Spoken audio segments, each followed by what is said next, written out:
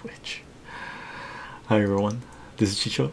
Welcome to my channel and welcome to another live stream. Today is June 27th, 2021, and originally we had scheduled in a live stream where we're gonna grade some comic books, take offers on the comic books, and anything that we didn't end up selling we're gonna list on eBay or didn't get offers for, or I didn't accept the offers for, however way it was gonna work. This was gonna be our first time trying this thing, right? I wouldn't say it was gonna be an open auction. It was gonna be me grading comic books and to sell them, and if anybody came in with a reasonable offer, done, sold. Do it that way, right? Get rid of the eBay middleman in a sense, so hopefully people can get their comics a little bit cheaper because eBay's cut is not there, as well as it goes to people that are watching the live stream. So it'd be pretty cool idea to do, and some people mentioned that it would be fun to do, and I think it would be super fun to do. However, it is crazy hot where I am right now, west coast of Canada. We're hitting, like, this has got to be record breaking, 30, mid 30. In the sun you're like 40 plus. It's like crazy hot. The cool breeze that we have in my area usually is not there. We're getting a little bit coming in just now for the last 3 days, so it being really hot, everybody's sweating, and I didn't think it was a good idea to handle expensive comics or key comics while it's this hot. So we changed what we're going to do in this live stream. And what we're going to do in this live stream, Facet, how are you doing? So happy you've gone live now. Midnight on Sunday in Manchester. Long live the weekend. Long live the weekend. Awesome, awesome. I hope you're having a good time, brother. I hope you're having a good time. What we're gonna do in this live stream is read drug war trading cards from Eclipse Comics. Crack, good afternoon, how are you doing? Right, and these are trading cards that were put out by Eclipse Comics in 1991. Okay, so drug war trading cards, the straight dope on America's dirtiest deals, right? It should start focusing. This might be a little bit too glary, but I tried out the cards and the cards are focusing nicely. Okay, so here's the box for it. Hey, what's up everyone? MC Mike, how are you doing? I think I'm gonna run to the store to get something called Do It Brother. I got my cold drink here, right? Oh man, looking forward to this. Me too, me too. I took a peek at some of these, man. They're super cool, super cool. Cold beers, nice. Now check this out. This is straight dope on America's dirtiest deals, drug war trading cards from Eclipse Comics from 1991. Okay, the writer for this, check this out, writers Paul Brancato and Bob Callahan. Now Paul Brancato is, I looked this guy up, and we'll see the intro for it. There's a little card in here that gives us the intro. Okay, but when he wrote this, he was a part of, let me find this, symphony. Which symphony? San Francisco Symphony, and his name is still there. Second violinist. I'm gonna link you guys up in chat. So, and I'm pretty sure this is the guy, right? Because inside it says he was with the symphony. So this is the guy that wrote a lot of this stuff. Okay, and I didn't look up Bob Callahan. Bob Callahan, I believe he's known from the comic book world. His name is very familiar to me. Ding Bobber, how are you doing? How's it hanging? Pretty good. And the artist is Salim Yakab.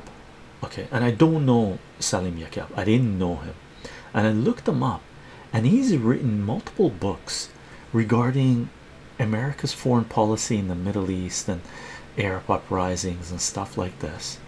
And he is a professor at UCSB Department of History.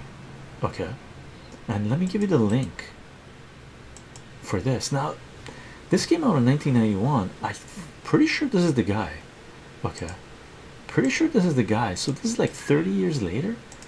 I'm assuming that picture is doop, that picture is an older picture. Okay, that's what I'm assuming. Eclipse Enterprises, PO Box, right? Oops, where are we? PO Box 1099, Forestville, California 95436. 995 US, 1095 Canadian. And we talked about this when we were doing Eclipse Comics readings. And Eclipse Comics, during the distributor wars in the early to mid 1990s, sort of went defunct. They went bankrupt, and Tom McFarlane bought the rights to all of Eclipse's comics library for $25,000, I believe, in 1995, right? So he has the rights to this thing, I guess. I don't know what this fine print says. I couldn't read it with my glasses, it was too small for me. Let's see if this is going to work out. What does that say? It's way too small for me to read, and we're gonna get glare off this, so it's not gonna work. I could bring in our magnifying lens. Let's bring in our magnifying lens. Hopefully we're not gonna be too noisy about it. Let's check this out. Let's bring in a magnifying lens. Let's see what the fine print says here. See if we can read it. Come on, focus. What are you good for if you're not good for reading fine print? Oh, too much glare, too much glare. Is this gonna work? It's not working. Oh, there it is. Text, copyright 1991, Paul Brent, Cato and Bob Callahan. Art, copyright 1991, Salim Yacoub. Okay, very cool. And this Eclipse Comics was one of the independent publishers that gave the rights to creators, one of the early ones that came out, right? Fantastic company. Okay. I am 8 months clean. Nice. Cider, no cider. I guess that might be the case. In the case, cider is Eclipse Comics. Crack says one of the best of the independent publishers of the time. So much quality came out from that company. Indeed, I've been reading some of their comics again, and some new ones that I found, and you can get these comics on the cheap. As Crack says, one of the most fantastic comic book companies ever, period. Right, here's fine print information for this thing. Much of the information in these cards is covered in greater depth in drug war, corruption, counterinsurgency, and covert operations in the Third World by Jonathan Marshall, published by Cohan and Cohan. Available at a postpaid price of $15.95 from Eclipse Comics, PO Box 1099, Forestville, California 95436. Cool.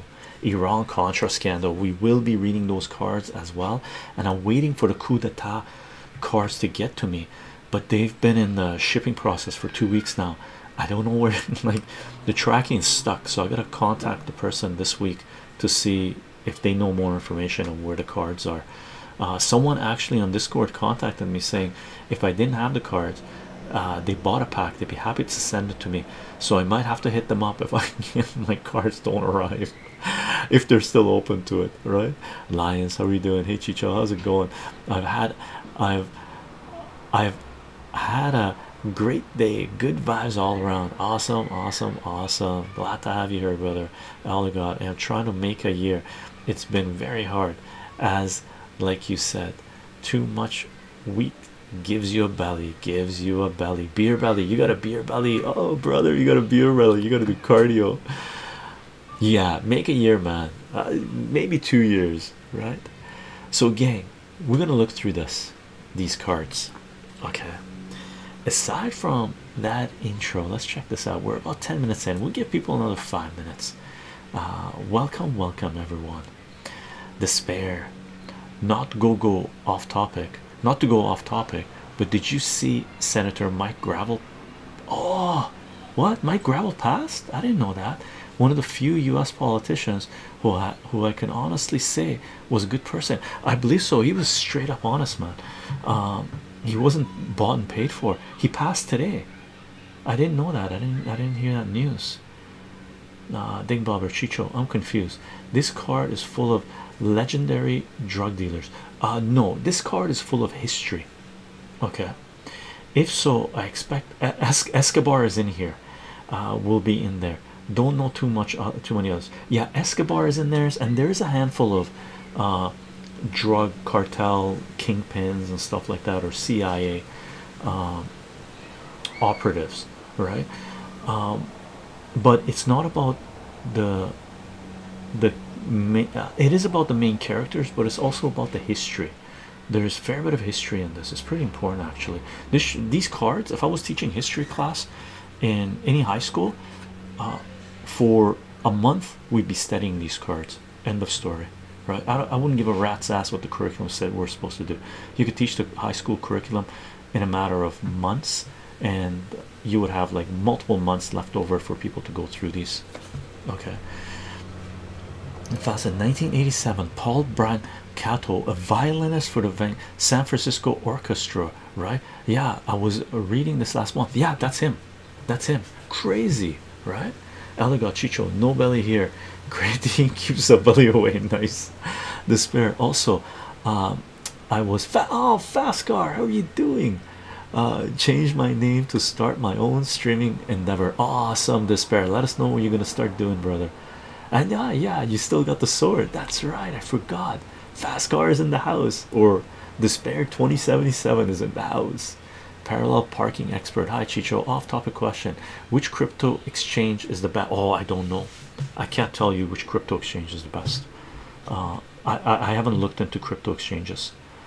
Which one's the best, which ones. I knew some that weren't that good and they went defunct. All right. Crack just had a peak on eBay. One set going for about $10 Canadian plus shipping. Yeah, we ended up getting these at sweet price. Crack, we ended up buying, we found not a wholesaler, but someone that sells a lot of sets, and we ended up buying 38 of these, or 40 of these boxes, right? They came in 8-packs. Eclipse Comics was selling them in 8-packs, and we bought 5 8-packs, so 40 of these boxes we bought for $100, $117 US or something. Basically it came out to around $3 a pop for us. We're gonna auction some of these through points. Okay, we're gonna auction some of these through points, so $3 including shipping, so it was a great deal. Bianca, Biance or Gemini or Robinhood. I don't know. I wouldn't go on Robinhood, that's for sure. I wouldn't do Robinhood. I'm interested in this stream a lot. Me too, me too. Facet says, Chicho, Ronnie, how you doing, brother? How's life? Despair, good to be back, brother. Been a busy many months. Glad to sit down with some Chicho ASMR once again. Awesome, brother. $3 a pop. Crack, $3 a pop. He financed the project himself. Amazing, really. He financed the project himself.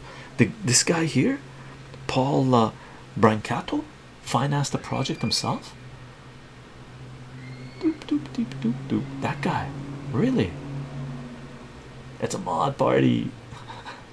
When is the auction going to take? The auction is going to take place probably towards the end of the year, right? What we decided to do, Crack, is do a yearly auction as a thank you for everyone that comes into these streams, and it's basically you're redeeming your points. Okay, if people really want to, when we do a comic book grading auction, I'll put a couple of these on the side and people can bid on them, make an offer, and we'll sell them as well. Right, so we'll do that as well. I got a bunch. Yeah, wow, this guy, huge respect to this guy, man. Huge respect to this guy right there, Paul Brancato. Huge respect. He funded this himself, dude. Huge respect, huge respect, huge respect, huge respect. I'm gonna make sure I put his name in the title of the videos that we're gonna upload. New status message app Dingbobber Chicho, a friend I knew from public school, one of the best-hearted people I've known, is reaching my place tonight. He went to a different high school than me, but we still kept in touch. Looking forward to his arrival. We're gonna drink, listen to music, and play darts. Awesome, awesome.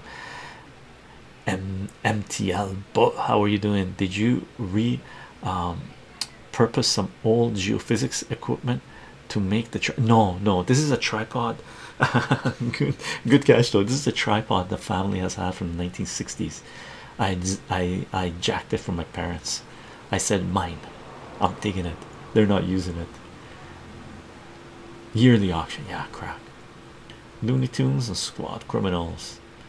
The Iran Contra scandal trading cards. Yeah, I got those. Iran Contra scandal. That's one of the ones I got. There's a coup d'etat one as well. That's hopefully it's on its way to me. We're gonna do the Iran Contra reading as well, by the way. Okay, and gang, don't forget, free Assange, free Assange, free Assange. Julian Assange is a publisher and journalist that is being crucified for trying to bring transparency and accountability of capitalist power to humanity. For more information, see wikileaks.org, defend.wikileaks.org, or our Julian Assange and WikiLeaks playlist. And rest in peace, John McAfee, and hopefully Julian Assange does not get Epstein the way John McAfee did. Okay, he was a crazy bastard, but he stood for freedom. He did stand for freedom. I didn't like some of the stuff he did.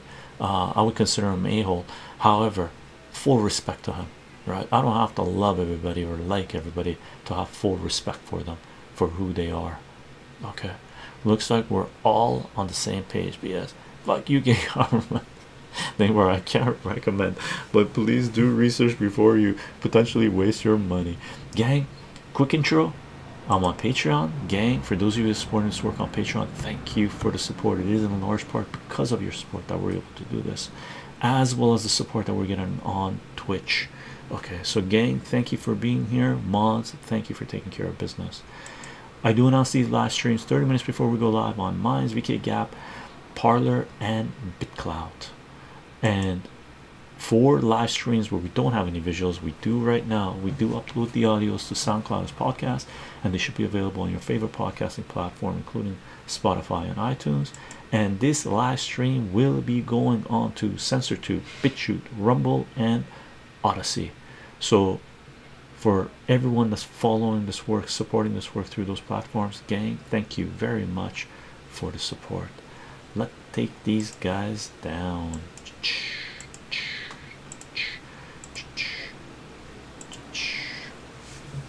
Pizzler, how are you doing? Super hot week ahead of us. Super hot few days here right now in west coast of Canada. Crazy hot, Pizzler.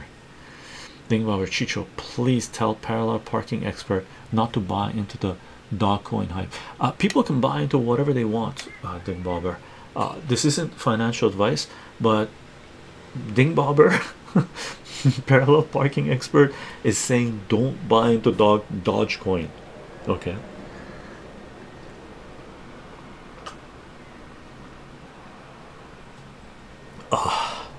Electrolytes.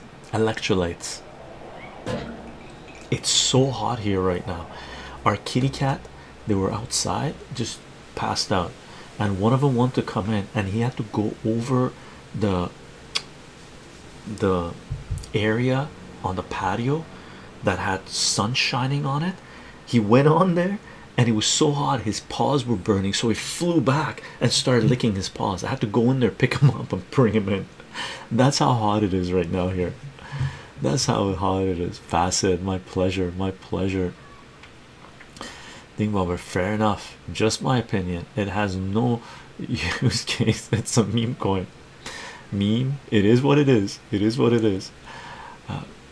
BTC has no use either. Bitcoin is does not provide. I'm not promoting Bitcoin either. Okay. Weekend at Barney's. Hey Chycho, like don't know. See Weekend Barney's. How are you doing? Welcome. Oh no. I know he was so cute though. He was so cute. Yo, what is that? Huck, how are you doing? Let's go. Does not mean you will either. Despair. Don't use crypto as a get rich quick scheme. Never invest anything that you aren't willing to lose. That's the best advice there is, right? Never invest anything that you're not willing to lose. That's my top crypto advice indeed. Padre, padre, padre. How are you doing, gang? I'm gonna take these guys down. I'm gonna take down the notifications from here. Here is going. I'm taking the chat down. Boink. I'm gonna take the chat down here. Okay. Boop. I'm gonna take my camera down. This is a BS pyramid scheme. I'm gonna take my camera down and we're gonna start reading these. Okay, I'm gonna give a quick little intro at the beginning. Okay, see you after the stream, gang, or after we finish reading this. Hi everyone, this is Chycho. Welcome to my channel and welcome to a trading card reading. And what we're going to do in this live stream, we got our hands on a bunch of drug war trading cards, the straight dope on America's dirtiest deals. The trading card set that was put out in 1991 by Eclipse Comics. Okay, it was put out by these guys down here, Eclipse Comics or Eclipse Books. And Eclipse Comics, Eclipse Books is considered to be one of the most important and one of the greatest independent comic book publishing companies ever.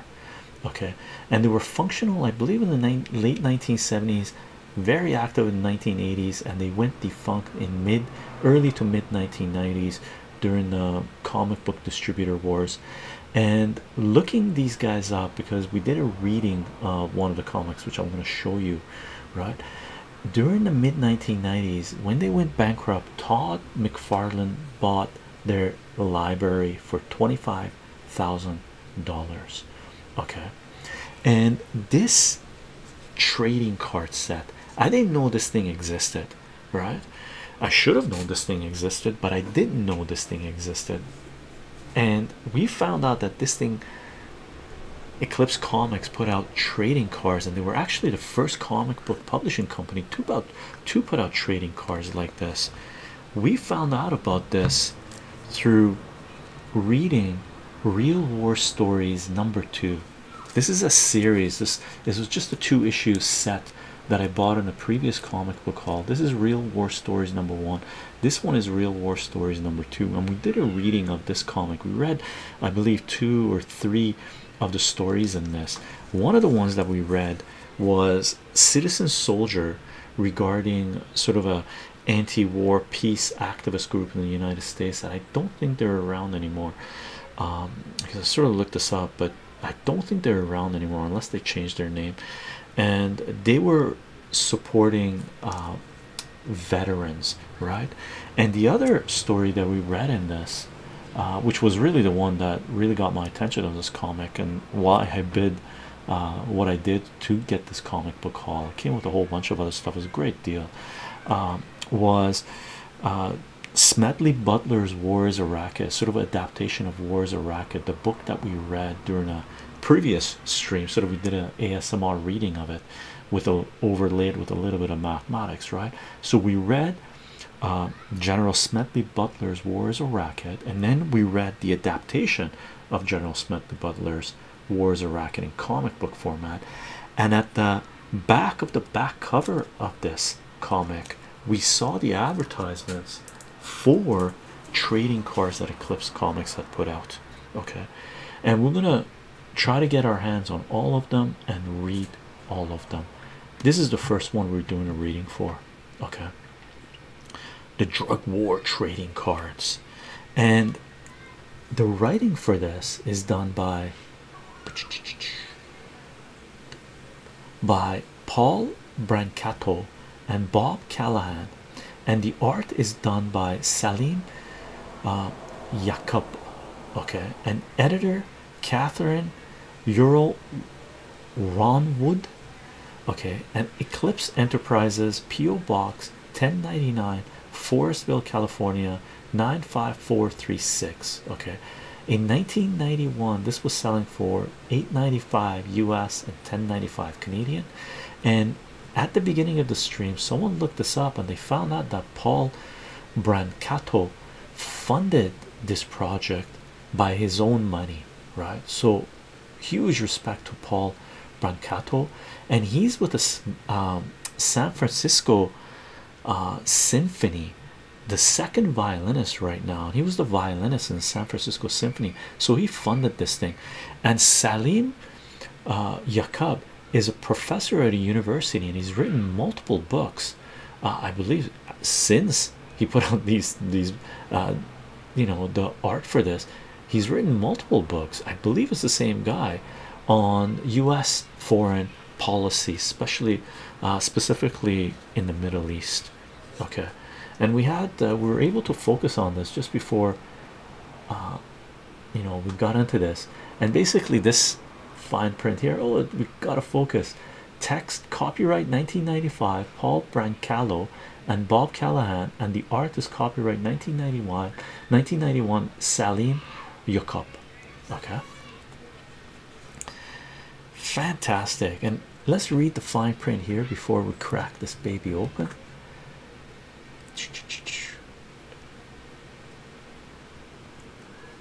Should be able to focus. I was able to focus on this earlier.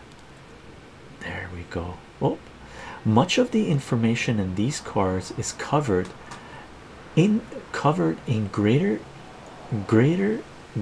depth in drug wars, corruption, counterinsurgency, and covert operations in the Third World by Jonathan Marshall, published by Cohan and Cohan, available at a postpaid price of $15.95 from Eclipse Books, P.O. Box 1099, Forestville, California 95436. Okay, so that's our quick little intro to this, and there's 36 cards in this. Okay, let me crack these open or pull them out, and these are in mint condition, by the way, gang. Mint condition. We're able to get our hands on a bunch of these, 40 sets of these, right? So there is art, okay, done by Salim Yaqub. Okay, and there's a little write-up at the back of each one of these, and we're going to take a look at the artwork of each one and read the description in the back. I'm not sure how many we're going to get through. Take a look at this one. Beautiful, Up in Smoke. That's number 36, so I put the number 1 up top. Okay, but before we do that, let's have a read through the little info card that comes with it. Okay, drug war trading cards are meant to serve as an introduction to a most complicated subject. In preparing this material, the author consulted the following books: The Politics of Heroin in Southeast Asia by Alfred McCoy, The Great Heroin Coup by Henrik Kruger, The Foreign Mud, Anglo-Chinese Opium War by Maurice Collins, News Stories from the St. Louis Post-Dispatch, the New York Times, the San Francisco Chronicle, and articles in Extra, Newsweek, Covert Action, Information, Bulletin, and other magazines were also used in researching facts. Okay. Basically, this is the way history should be taught in school. Okay. Paul Brancato is a violinist with the San Francisco Symphony and the author of 3 previous trading card sets: the Iran-Contra Scandal, Bush League, and Coup d'etat, the assassination of J.F. Kennedy. He is currently working on 2 additional sets of trading cards, one of which, From Dallas to Watergate, continues themes introduced in Coup d'etat. And just so you guys know, I already got my hands on the Iran-Contra Scandal cards, which we're going to do a reading of. I don't have Bush League. Bush League is baseball cards. I've ordered or bought, is somewhere stuck in shipping, Coup d'etat, the assassination of John F. Kennedy. So we'll do a reading of those as well. And Eclipse Comic put out some other cards as well. One of them is Rotten Scoundrels, which is sort of has a rookie card of Donald Trump, and that thing sells for a lot. As soon as I get some funds, I'm gonna get my hands on that as well, and we're gonna do a reading of that. It sells for a couple of $100, that set, okay, if not more. Okay, the artwork for this, Salim Yokop is a freelance artist who collaborated with Paul Brancato on the Iran-Contra scandal and Bush League trading card sets. A graduate of San Francisco Academy of Arts in 1986, his illustrations have appeared in San Francisco Weekly, Yoga Journal, the Bay Guardian, and the Express. Okay, and these are a list of the cards that they have, right? Other current events items from Eclipse books: drug war, okay, drug wars, corruption, insurgency, and covert operations in the third world. So that's a book, okay. Jonathan Marshall, timely. Iran-Contra scandal trading cards, we got our hands on those. Rotten to the Core New York City politics scandal trading cards, Gordon Mulrooney, Brandt Kosher. I'm gonna try to get my hands on those, okay.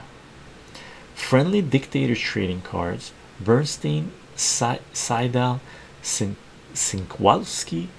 We're gonna try to get our hands on those, okay. I don't have those. Bush League trading cards, we will try to get our hands on those as well. Coup d'etat, the assassination of JFK trading cards, we got those guys coming to us, I hope. Brought to light, more brought to light, I don't know what those are. Graphic documentary based on the Krestik Institute's investigation. Wow, that would be cool.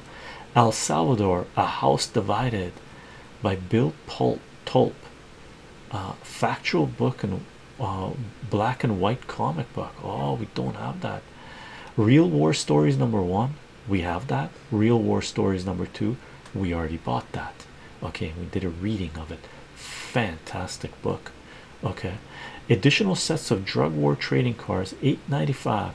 Please add $1 postage and handling per item. Very cool, very cool, gang.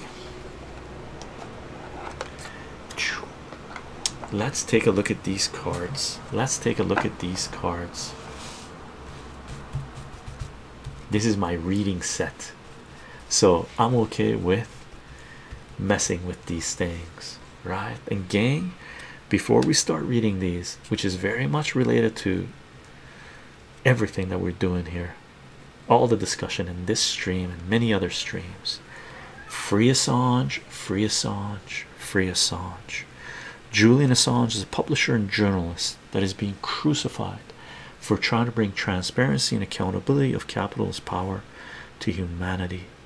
For more information, see wikileaks.org, defend.wikileaks.org, or our Julian Assange and WikiLeaks playlist on CensorTube. Gang, let's have a read through these trading cards. Declaration of War. That's George W. Bush holding up a bag of cocaine or crack cocaine as evidence. Beautiful artwork.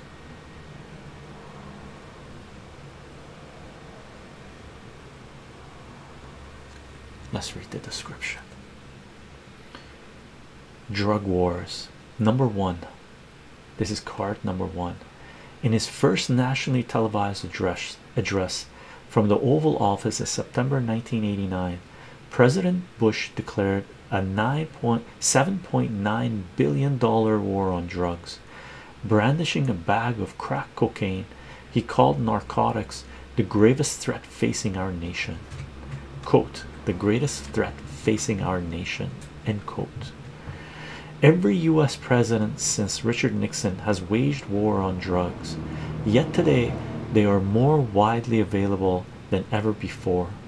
Bush's own involvement with drug wars began in 1971 when Nixon appointed him to the White House Cabinet Committee on International Narcotics Control. As vice president, Bush was Ronald Reagan's drug czar, heading the National Security Council's drug interdiction task force. Spending interdiction task force. Yet during Reagan's presidency, while federal anti-drug spending tripled, cocaine supplies soared tenfold.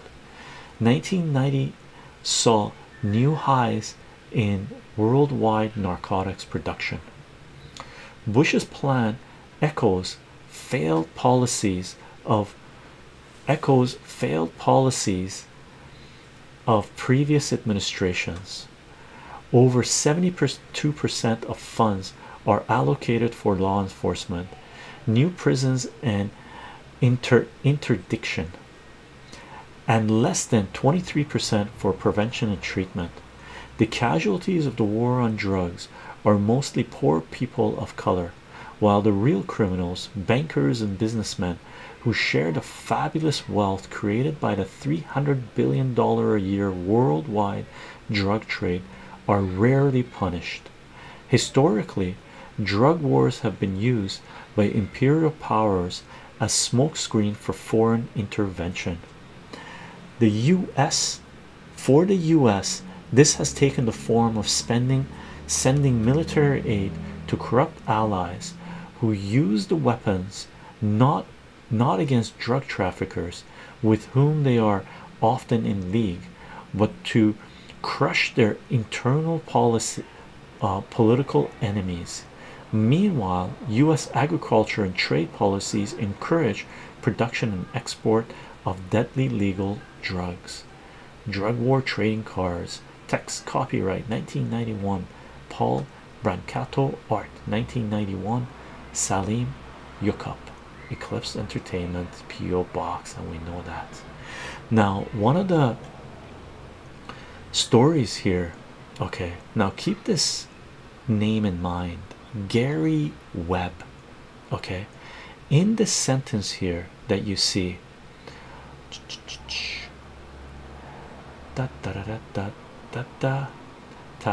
yet during Ronald Reagan's presidency, while federal anti-drug spending tripled, cocaine supplies soared tenfold. Okay, that is not a coincidence or bad management.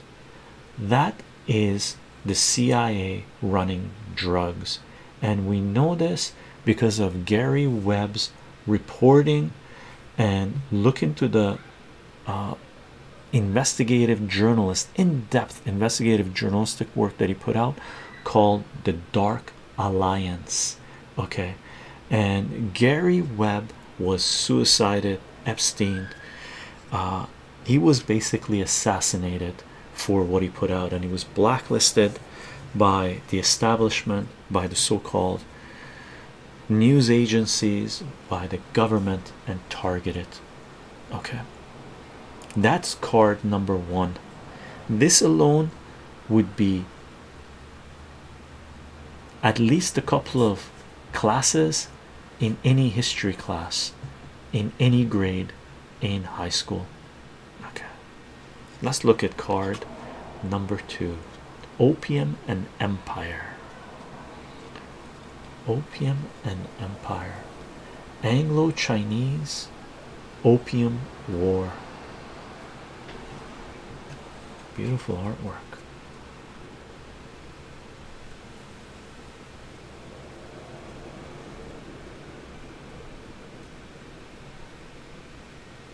Look at that. The Chinese ships were a lot smaller, eh? Wow, that's why they got knocked around.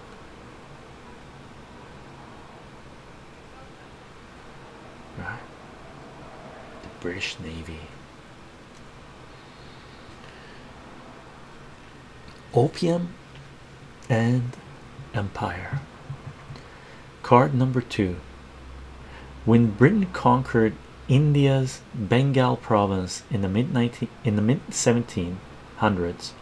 The region's Patna opium came under the control of British corporate proxy, the British East India Company.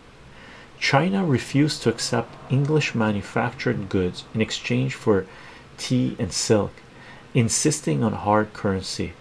So each year the East India Company brought the entire opium crops and brought the entire opium crops and smuggled it into China for Chinese silver, with which it legally purchased Chinese tea. The Emperor of China viewed opium as a poison introduced by foreign devils to destroy his nation, and in 1799 banned opium smoking and importation. The British ignored the ban because opium financed Britain's growing tea habit. 10% of Britain's revenue was derived from taxing tea, and the booming drug economy in Bengal provided a market for English textiles. Between 1773 and 1839, British exports of opium to China multiplied 30-fold. By the 1830s, after the British East India Company lost this monopoly, the smuggling trade was handled by firms like Jardine, Matheson and Company, and Dent and Company, who operated under British protection and bribed Canton officials to allow the drug traffic.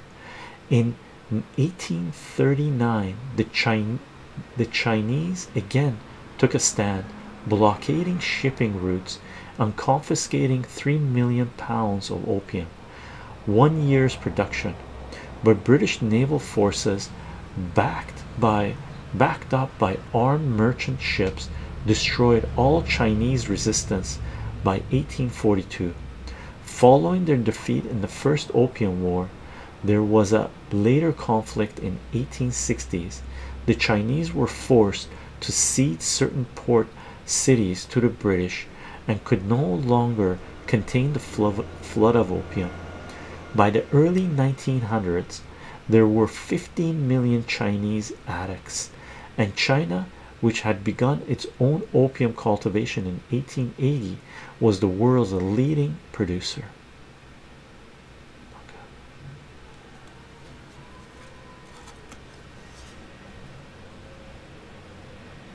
That's card number 2. Wow, well, this was card number 1. We didn't take a look at it again after we did a reading. Might as well, right?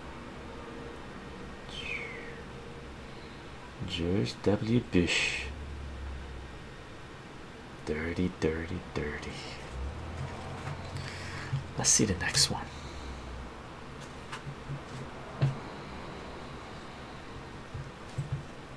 Drug Lord Jesse Helms.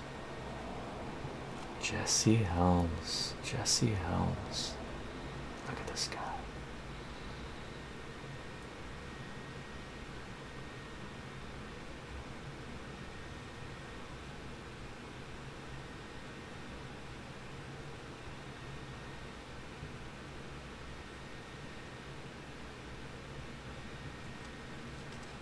Let's see this. Card number 3. Number 1 killer drug.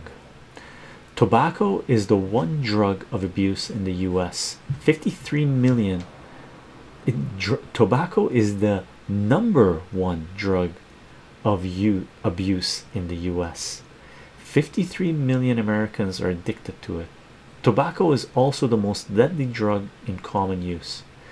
In 1989, while 2,000 people died of cocaine use, 390,000 died from tobacco. Even passive smoking, breathing in other people's smoke, causes 3,800 deaths a year. 80% of adults who smoke want to quit, but fully 2/3 of them have tried and failed. Tobacco use costs society 50 billion a year in healthcare, insurance, and lost productivity. As with alcohol, tobacco companies target low-income people. Some 35% of tobacco billboard advertising is placed in ghetto neighborhoods.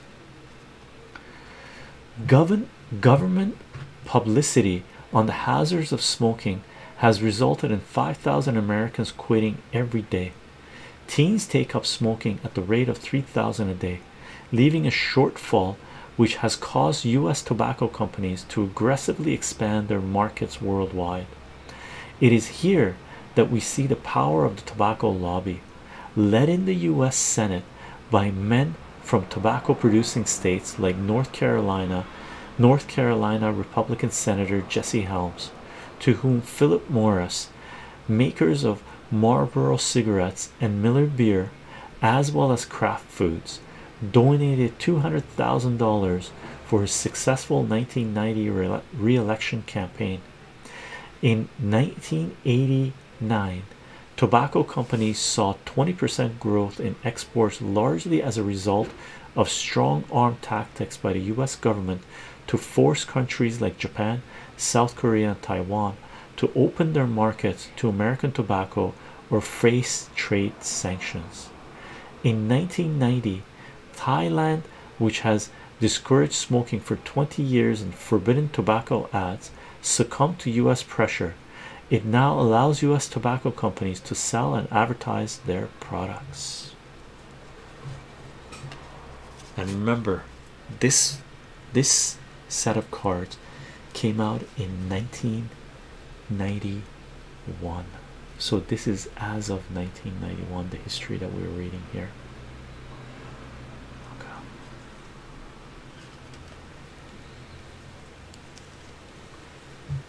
Card number 4.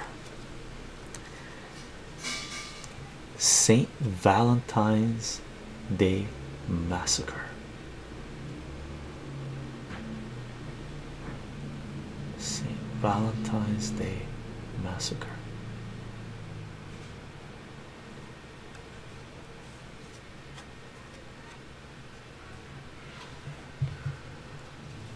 America's drug of choice. On January 19, 1920, the 18th Amendment became law, making alcohol illegal.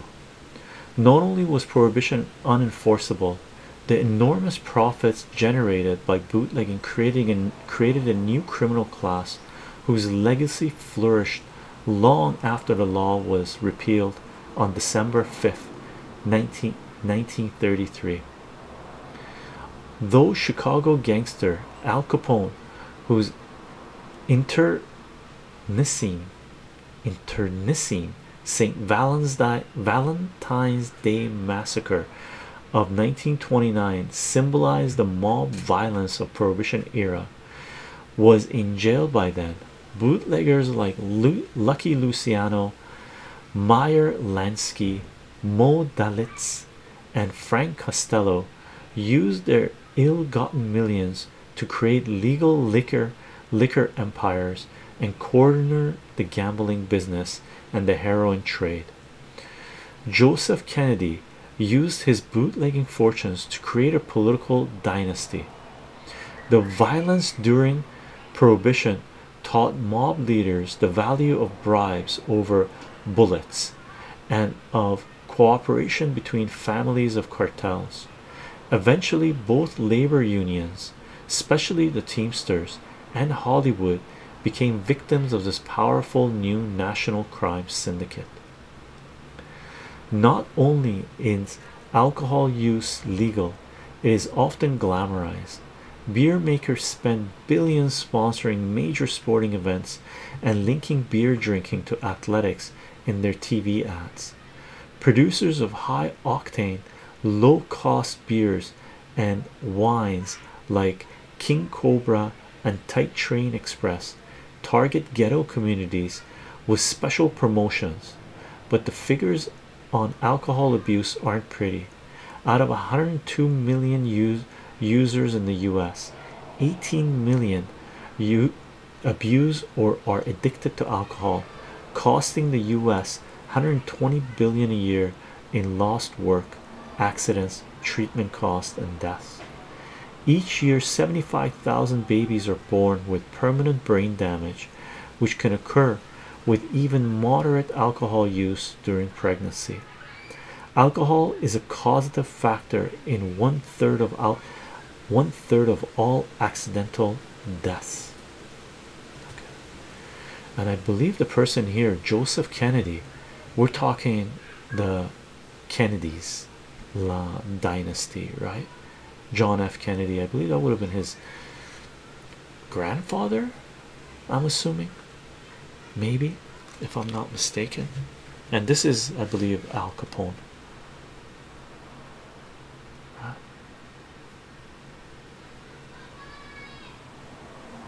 Yeah, and alcohol was illegal for 13 years in the United States, I believe. 1920 to 1913 years. 1933. Incredible, incredible. Right? Incredible, incredible.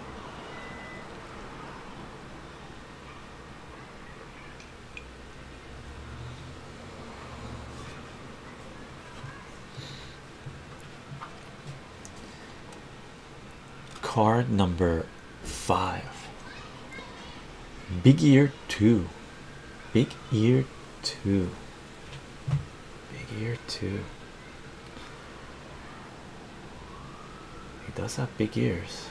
He's got a pretty big head too.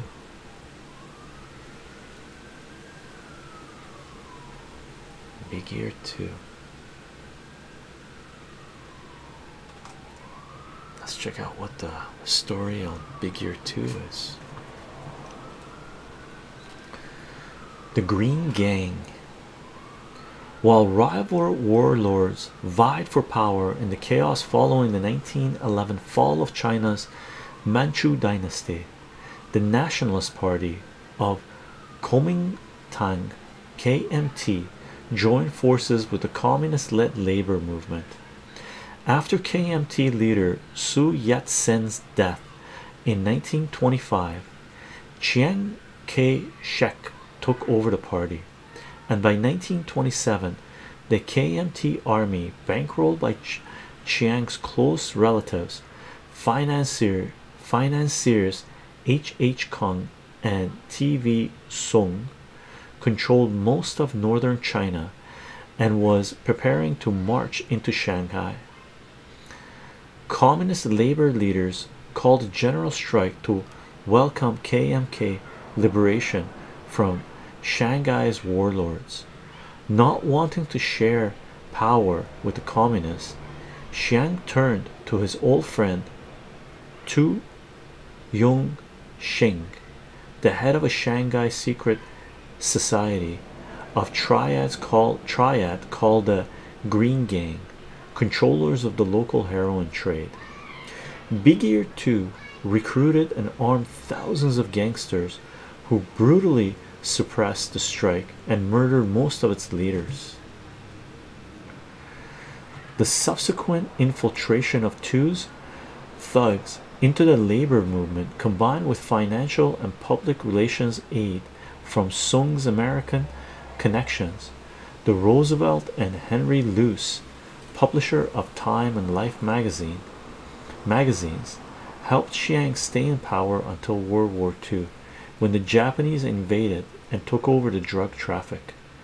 After the war, the KMT and the Green Gang regained control, but in 1949 Mao Zedong's communists drove them out of China.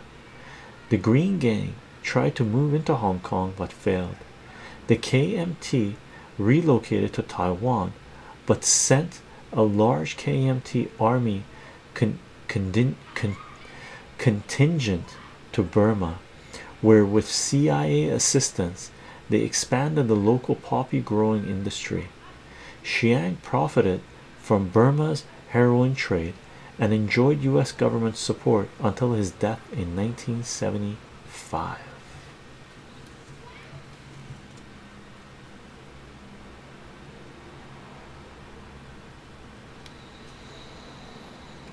Long-time warlord. working for the CIA, with the CIA, staying in power with the aid of the CIA.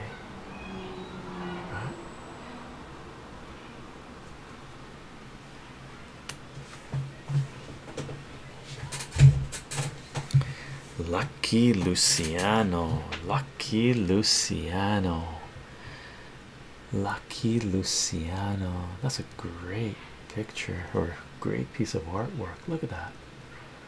Lucky Luciano. And this is card number 5, I believe, isn't it? Card number 6. Card number 6. Lucky Luciano. Right? Lucky Luciano. It's got a little mole.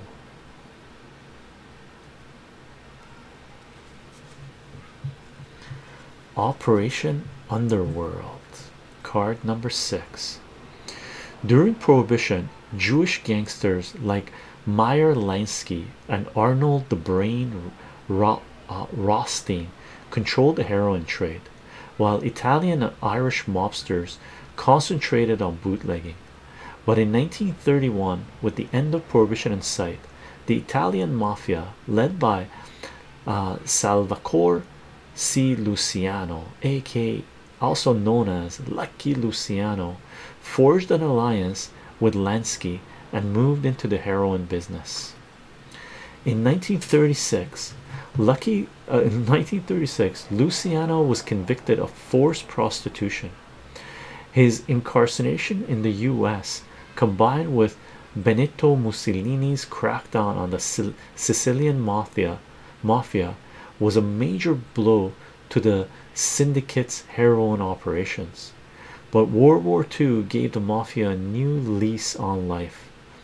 Concerned with German sabotage on New York's waterfront, the US Navy, through Lansky, convinced Luciano to enlist his gang in protecting East Coast docks. Luciano also arranged for Sicily's mafia to help the Allied invasion of Sicily in 1943. As a result of these successful operations, and perhaps aided by $250,000 in contributions Lansky had given to New York Governor Thomas Dooley's election campaign, Luciano was released by Dooley and deported to Italy in 1946. In 1947, intent on rebuilding their heroin empire, Luciano and Lansky met in Havana with the US leaders of organized crime. Lansky was entrusted with managing the syndicate's finances and negotiating with suppliers. Florida mafioso Santos Traficant Sr. was designated to run local heroin operations. Cuba became the major transit point for Luciano's heroin shipments, at first obtained by diverting Italy's legally produced pharmaceutical heroin. Italian authorities soon disrupted this source, but by then there were new suppliers. Corsican gangs led by the Giurini brothers, who ran heroin labs in Marseille. Lucky Luciano, getting in bed with the US military and the Jewish mafia and helping the landing of Normandy, the invasion of Normandy. Crazy, crazy, crazy. Crazy, crazy, crazy.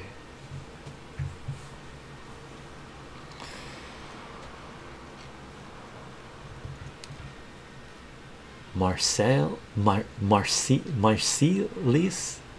dock strikes. Marseille, is it Marseille? Is that how you pronounce it? Dock strikes.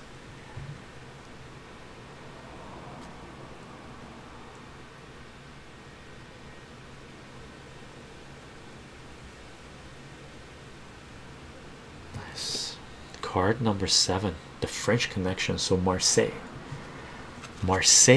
dock strikes, right? The French Connection, and there's a movie called The French Connection, which is really good. Marseille, thank you, other God. Card number 7, the French Connection. Having found the Sicilian mafia useful during World War II, the US government again turned to organized crime in its post-war battle against European communists. In November 1947, wildcat strikes erupted all over France and in Marseille, the vital port city, which was the stronghold of French communists. 80,000 striking workers paralyzed the city. The newly formed CIA sent agents of a psychological warfare team there to meet with Corsican underworld leaders such as Anton and Barthélemy Girini. The CIA supplied money and arms to the Girini brothers to for assaults on picket lines and union leaders, finally breaking the strike a month later. In 1950, another strike was similarly defeated, leaving control of Marseille's dock to Corsican gangsters. Within a year, Marseille's heroin labs, run by the Girinis and others, were in full operation. By 1965, America's heroin addict population, largely supplied by these labs, had grown from 10,000 to 150,000. At first, most of the opium supply for Marseille labs came from Turkey, but as time passed, Southeast Asia's Golden Triangle became the main source. France had a colonial outpost there from 1890s until 1954, when it was replaced by the US as the colonial power in the region. During the First Indochina War, 1946 to 1954, French intelligence, working closely with Corsican narcotics syndicates, took over the opium traffic to finance their operations. After the French left, the Corsicans remained, and until 1965, these syndicates, led by Bonaventure Roch Francisci, who had ties with the Girinis, and his airline Air Laos Commercial Air Opium, quote, Air Opium, provided drug transport to markets in Bangkok and Saigon. And just a note regarding the US government shipping weapons and providing training to the mafia in France to prevent that region from unionizing further, and getting adequate work and pay and compensation for their workers, and to fight against so-called communism that was prevalent at the time, rising at the time. This same operations are sort of going on in Mexico as well. They occurred under the Obama administration in a big way. Look into Fast and Furious, where the United States was shipping automatic and semi-automatic weapons, supplying automatic and semi-automatic weapons to Mexican drug cartels, okay, during the Obama administration. So this practice still continues to this day,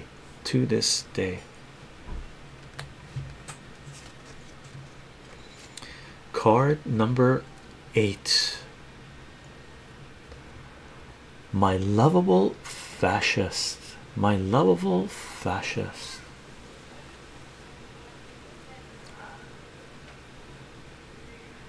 Yakuza in the background, I believe. Japan, the map. Let's see where this takes us.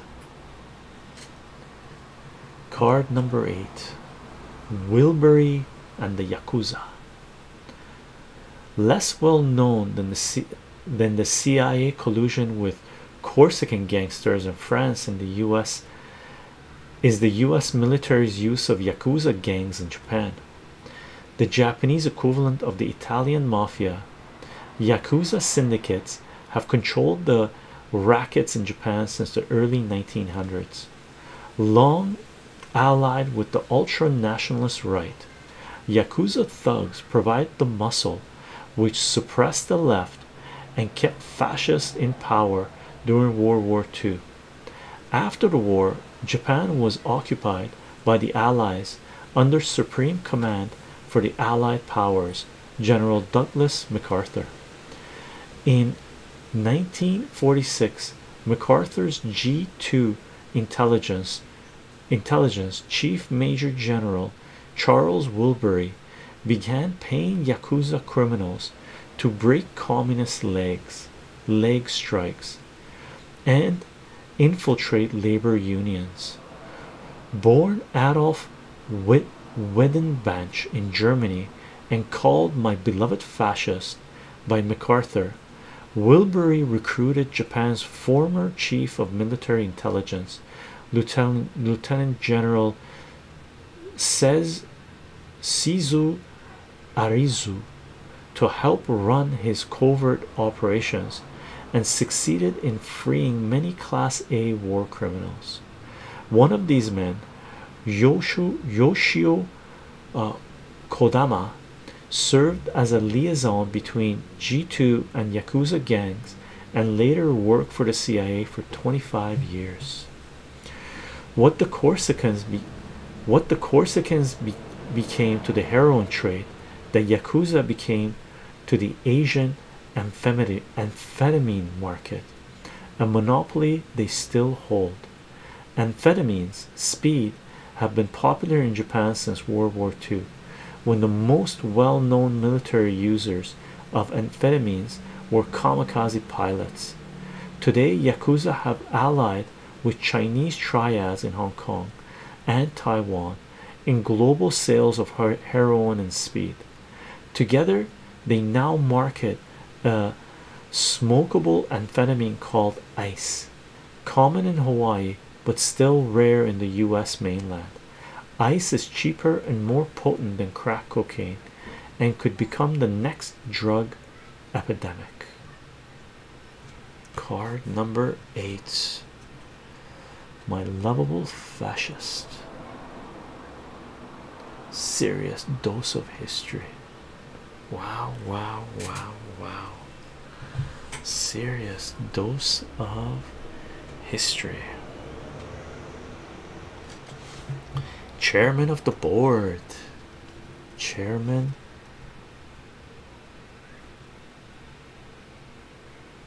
The sun is shining on us. Chairman of the board. Chairman of the board. Who's that guy in the wheelchair?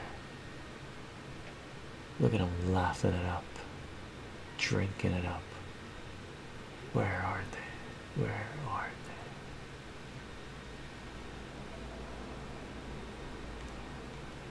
Let's take a look. Meyer Lansky. That's the person that we read about earlier in the previous card, right? The Jewish mobster in the United States. Meyer Lansky, the father of white-collar crime. Meyer Lansky was the mob's financial wizard. Born Meyer Shuchuljanski in 1902 in Poland, Lansky came to the US at age 9 and by 1921 was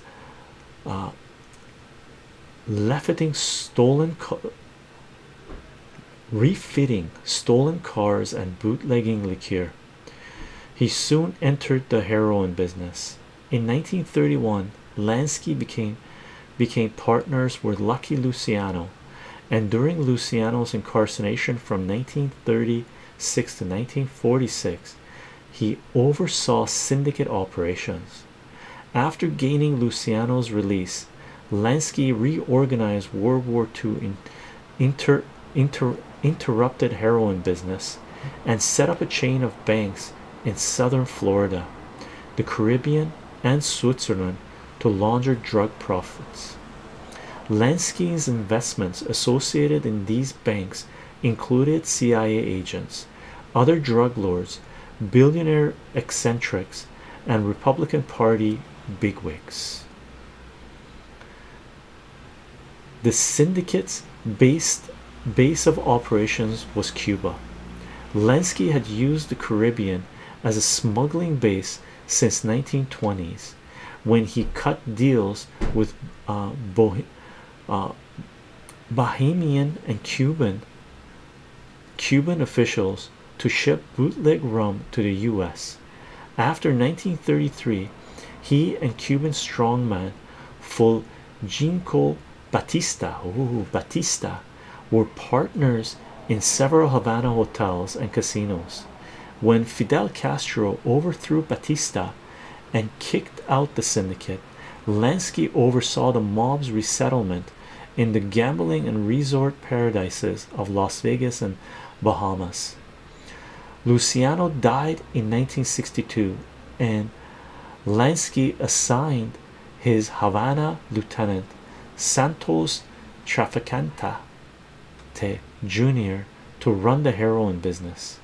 In 1965, Lansky sent his Swiss banker courier John Pullman to Hong Kong, setting the stage for Traficant's 1968 meeting in Hong Kong and Saigon with Chinese heroin suppliers. New heroin resources created by the US war in Laos had made it necessary to deal with Corsican middlemen.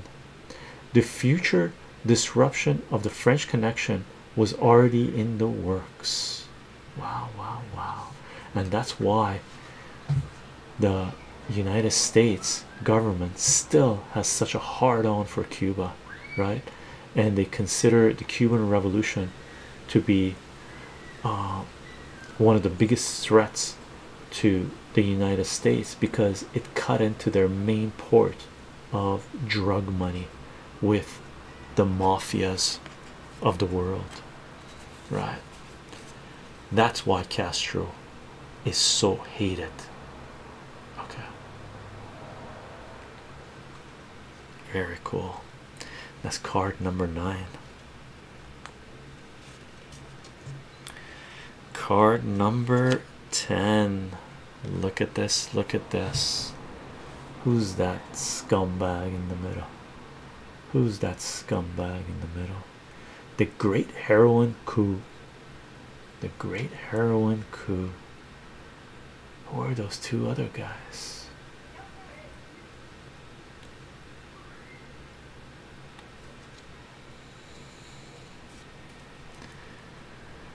Ah, Traficante. That was the name of the guy. Card number 10. Traficante, Nixon, Girini. Traficante, Nixon. That's Traficante, Nixon, and Girini.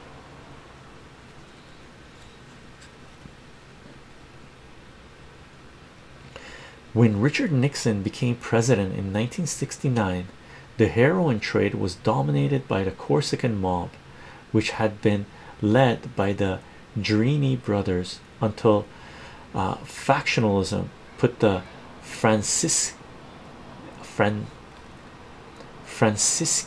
Venturi gang in power.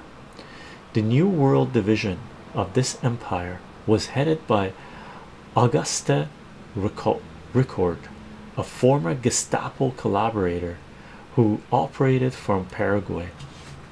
But before Nixon left office, the Corsicans had been supplanted by the Sicilian mafia. This coup was achieved through Nixon's selective war on drugs, by working to extradite Ricord from Paraguay, by securing Turkey's commitment to halt opium cultivation, and by encouraging France's crackdown on the Francisci Venturi gang. Nixon helped destroy the Corsicans while leaving the Sicilian network intact.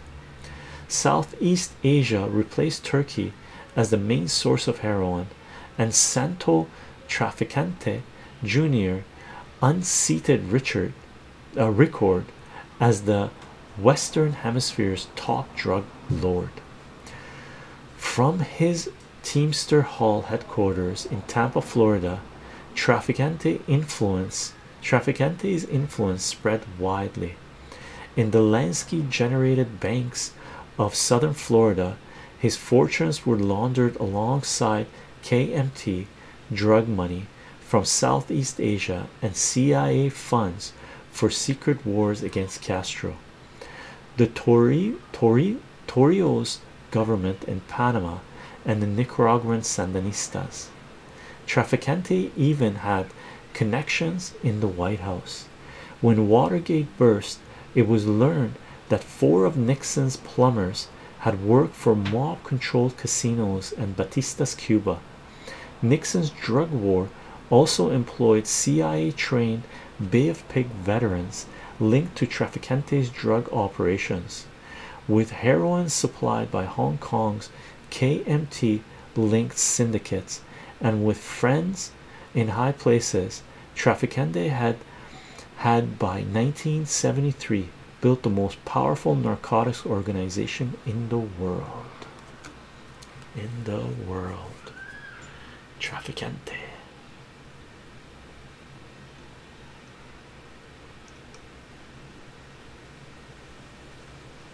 The great heroin coup.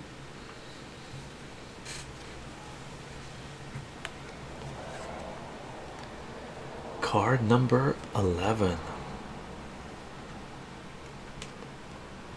Our man in Laos. Who's our man in Laos? Who's our man in Laos?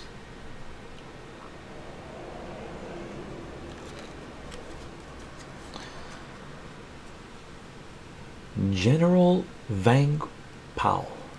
One of America's dirtiest drug deals was made during the US secret war in Laos from 1961 to 1973. The CIA set up a secret military base in Laos's second largest city, Long Tieng, often called Spook Heaven. Air America, a CIA property, flew up to 400 flights a day in and out of Long Tieng in order to supply an army of 40,000 Hmong or Miao tribesmen, mercenaries who were fighting communist forces in northern Laos. The CIA supplied army was led by General Vang Pao, a major Laotian opium supplier. Air America transported his opium from Hmong villages where it was grown to markets in Vientiane, Laos, and Saigon, South Vietnam. In 1967, the CIA helped Vang Pao set up his own airline named Jiang Quang Air Transport. It was soon dubbed Air Heroin by the Air American employees who piloted the planes. Vang Pao's original CIA case officer, Anthony A. Poshepsky, aka Tony Po, was transferred out of Langtiang after he complained to his superiors about the opium traffic.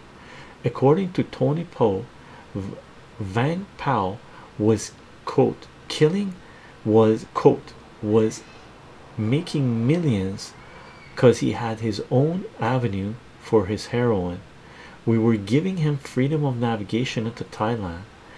They weren't going to Thailand, they were flying over to Da Nang, and then President Thieu, South Vietnam's president, 1968 to 1975, would receive it. It was like a big organized mafia, end quote. A secret Department of Defense reports later showed that the CIA spent $60 million more in Laos than they got from Congress. Many CIA men who ran the uh, Laotian War surfaced during the Iran-Contra scandal, including Richard Secord, Theodore Shansky, Thomas Kleins, John Singlub, and Ralph Chichi Quinterino. Wow, wow, wow. So from the 1960s to 1970s, they leapfrogged into the Iran-Contra scandal in the late 1970s and early 1980s, or 1980s mainly. That's when it broke. Wow, wow, wow. Our man in Laos. Look at that. Look at that.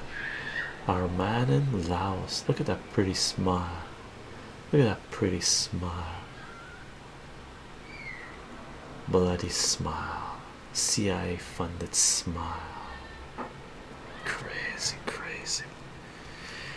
Crazy, crazy. Kobe and Company. Who's this? Who's this? Kobe and Company. That's gotta be Vietnam. The helicopters. Is it? Is it? Let's check this out. The Vietnam drug war, indeed. The helicopters, the sunglasses and the helicopters gave it away. Right? The sunglasses and the helicopters.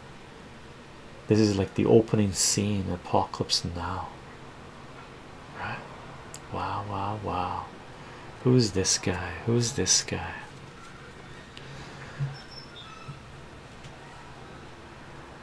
The Vietnam drug war. According to former CIA director William Colby, quote, the CIA has a solid rule against being involved in drug trafficking.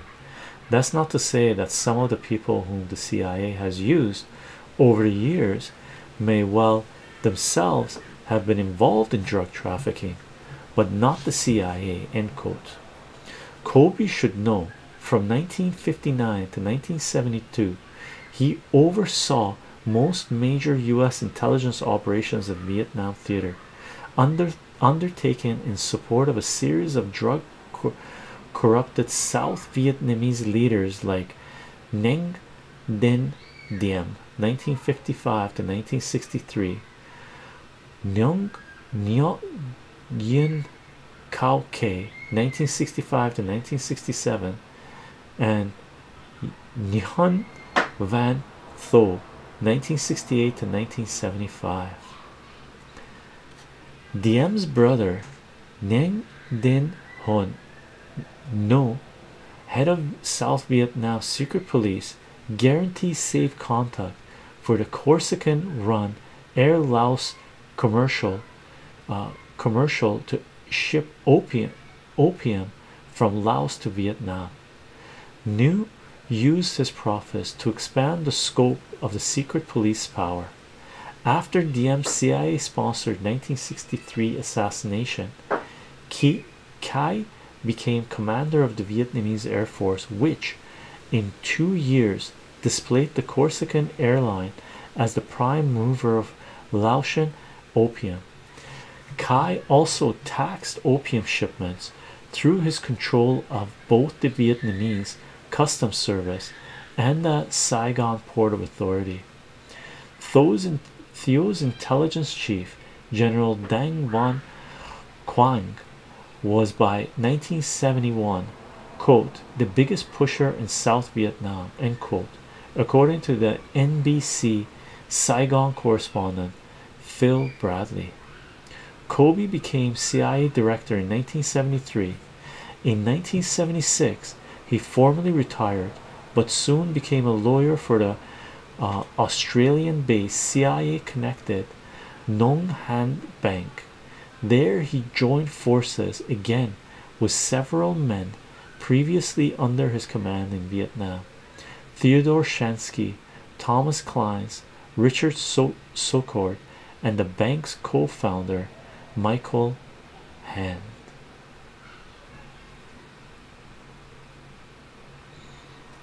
Cool. Kobe and Company.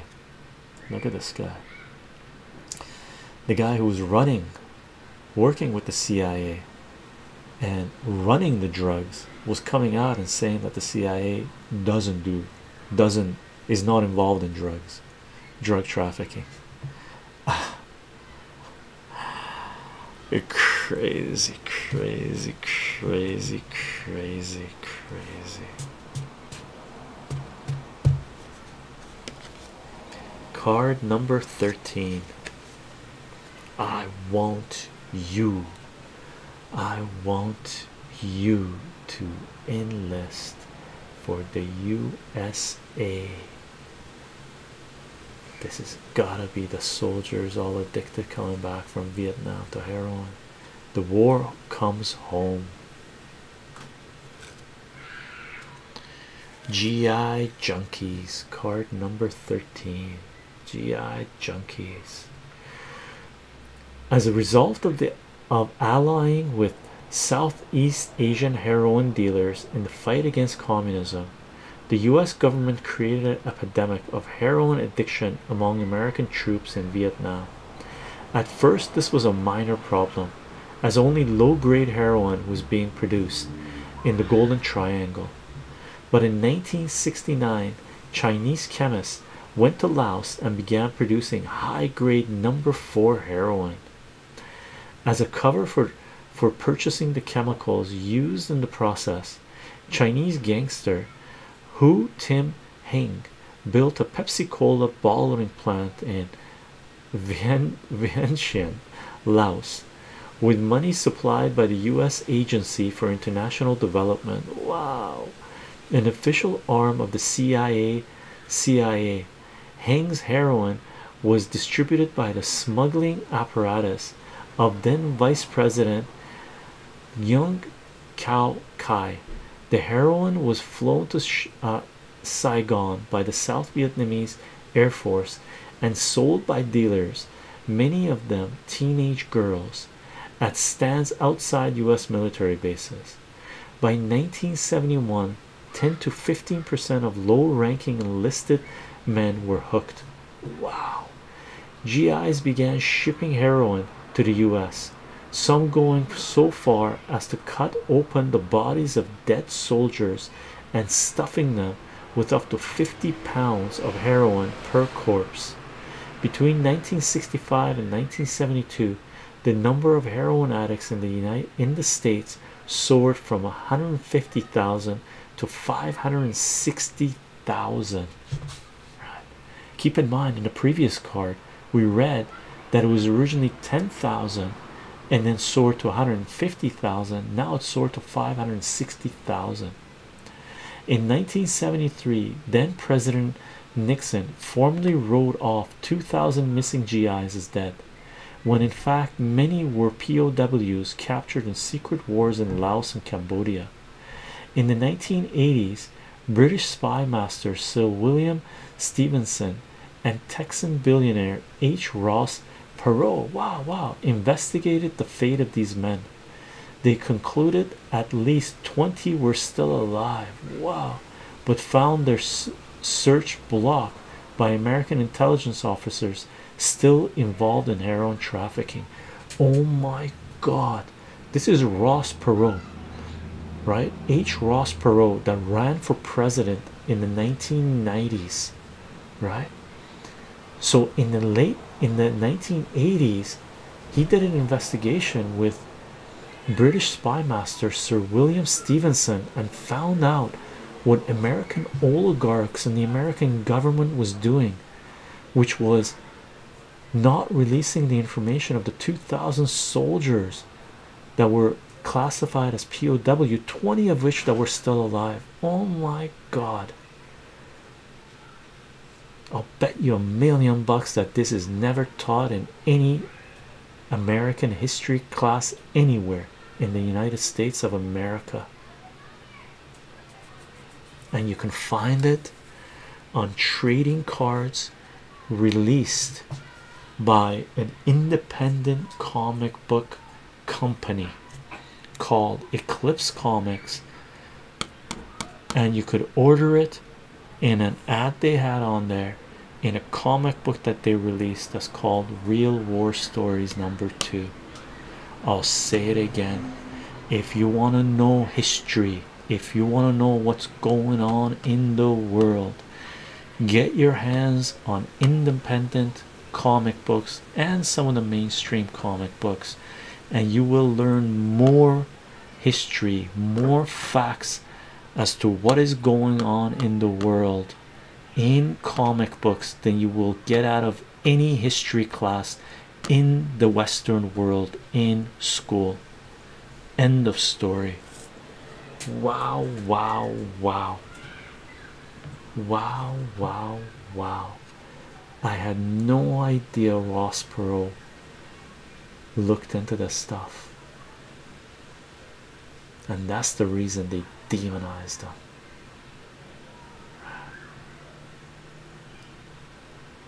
Some would say the first true, one of the first true patriot politicians, I guess.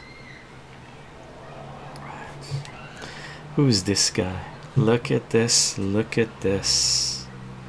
The CIA's bankers, also known as Wall Street and the big banks, right?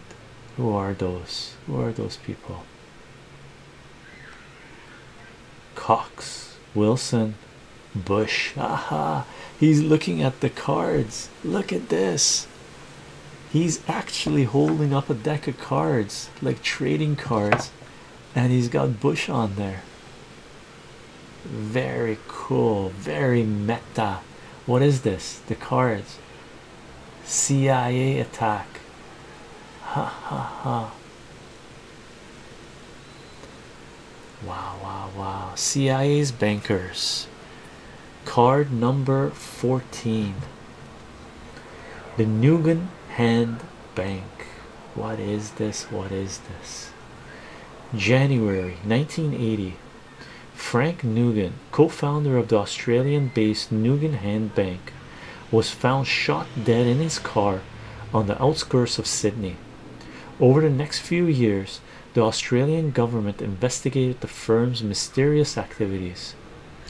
They discovered that the bank did no legitimate banking during its 7-year existence. What it did do was launder money for many large Asian drug traffickers and arrange arms sales to several third world countries.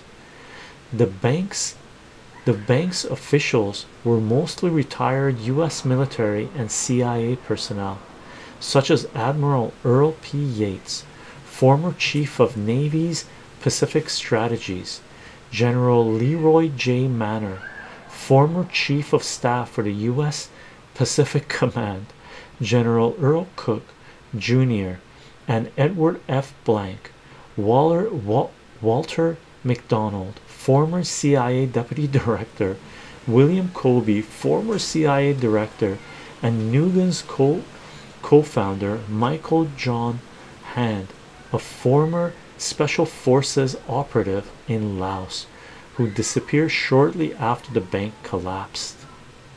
Wow. The investigation showed strong links between the bank and Hand CIA superiors in Laos, Theodore Shackley and Thomas Clines, as well as with former CIA and Navy intelligence agent Edwin Wilson. Wilson's longtime partner Frank Turpel explained Nugs Hand's role in the CIA drug wars in a 1983 interview. Quote, "Where do the drugs come from? Laos. Who is the boss of Clines? Shackley.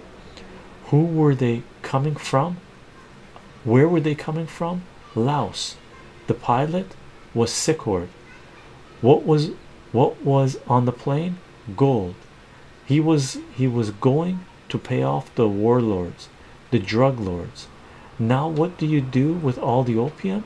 You reinvest it in your own operations. Billions of dollars, not millions. Billions. Where did the money come from? Nugan Hand." There you go. Wow, wow, wow. 1983 interview. The Australian connection. The Australian connection. Well, not really. Headquartered in Australia, but ran, operated by CIA and US military, right? Retired. The same type of retired generals in US military that come on corporate propaganda news and tell you that the United States is winning the war everywhere and drugs are bad, and look at this, look at this, and they're going into Afghanistan to save the women. Guns and poppies. This is gotta be Afghanistan. Guns and poppies. Look at this, look at this. Card number 15. Afghan Mujahideen. This is an amazing story, gang. If you've never looked into the origins of the Afghan Mujahideen, it starts off in the 1970s, okay, and it's incredible. It's incredible, okay, and very much connected to what is happening in the world right now. Card number 15. Afghan Mujahideen. After 1978, after a 1978 Marxist coup, the government of Afghanistan mounted an anti-narcotic campaign against the opium growing Mujahideen tribal groups near the Pakistan border. As these fundamentalist Muslims stepped up opium production to finance their resistance to Marxist rule, the Soviets invaded Afghanistan to prop up the government. The CIA used Pakistan's military to funnel arms to the Mujahideen. Rebel leaders shipped tons of opium out of the same pipeline. In 1984, despite full knowledge of these drug deals, the US pledged to give Pakistan's ruler, General Zua Ohag, $5 billion in military aid. 2 years later, the United States Department admitted Afghanistan was the world's top producer of opium for export. Zeiss chief minister, personal banker, and pilot were all implicated in the trade. By 1988, when the Soviets left Afghanistan, 100 heroin labs were operating in Pakistan, and as had happened to US forces in Vietnam, thousands of Soviet troops went home hooked on heroin. By 1989, Southeast Asia's Golden Triangle had resumed leadership of the world's opium production, with Burma by far the leading source. 2,600 tons in 1989. Burmese drug lord Khansa, an ethnic Chinese, controls the lion's share of this production and supplies the Hong Kong triads, who make China white, a pure form of heroin which accounts for 70% of the world's supply. Wow. Burmese general Ni Win, the Noriega and Southeast Asia, is on the take. His violent regime murdered thousands of pro-democracy demonstrators in 1988. Assistant Secretary of State Melvin Levinsky admits Ni Wen's drug dealing ways, but adds, quote, "We have no plans for any kind of military action. It would violate another country's borders," end quote. Crazy, crazy. And this card, keep in mind, came out in 1991, right? In the 1990s, opium production in a huge way drifted back into Afghanistan, where Afghanistan was supplying the lion's share of opium to the world by the late 1990s. Now, when the Taliban sort of the took over Afghanistan, they destroyed the opium production in Afghanistan. If you look at the numbers, the charts, okay, in 2000 opium production in Afghanistan have dropped. 2000, 2001 opium production had dropped to a trickle in Afghanistan. Okay, what happened after that was 9/11 and the US NATO invasion of Afghanistan and occupation of Afghanistan. Almost every year since, within a year really, opium production had basically gone back. 1 to 2 years of the US NATO invasion of Afghanistan, opium production have gone back to pre-Taliban levels in the mid 1990s, before at the end of 1990s when the Taliban killed the opium production there. They had gone to that level, and almost every year since, opium production in Afghanistan has been a record production year under NATO occupation. Under NATO occupation, what is being described right now in 15 cards of a 36 set of cards of the drug war, trading cards, the straight dope on America's dirtiest deals, okay, is continuing to this day.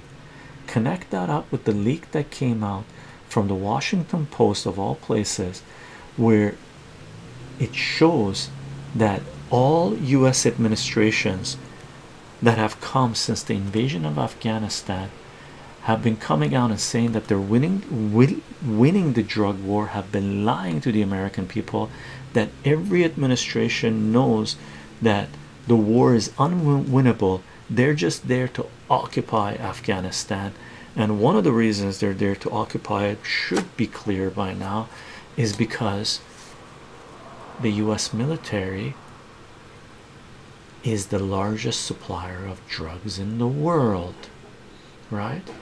As per Gary Webb's The Dark Alliance report that came out, which basically is a must read for anyone that wants to understand what is going on in the world.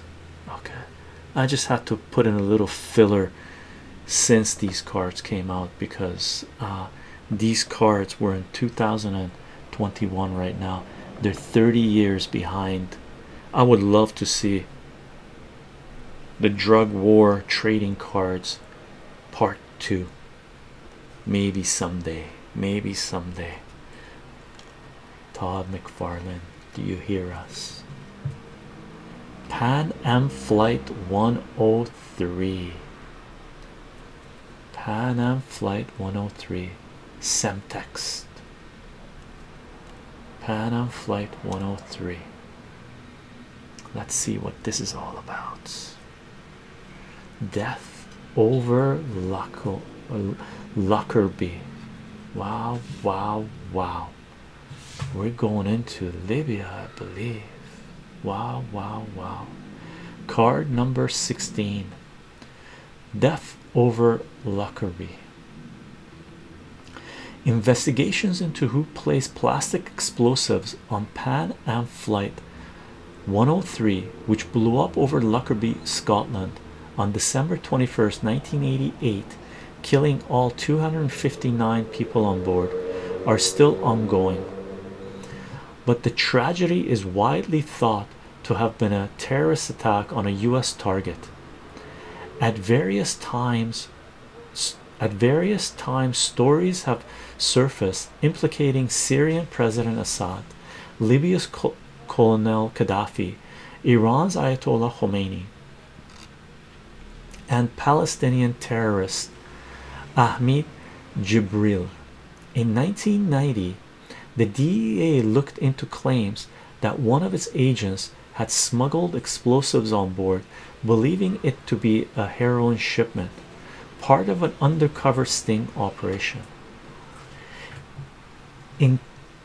Interpol, an anti-terrorist consulting firm which undertook an investigation for Pan Am's insurance carrier, concluded that the CIA was warned that a bomb had possibly been loaded onto the plane in Frankfurt, Germany, but allowed the flight to continue to protect the heroin shipment by Monzer al-Khazar, a Syrian arms and drugs smuggler who had successfully negotiated a May 1989 swap of arms for French hostages.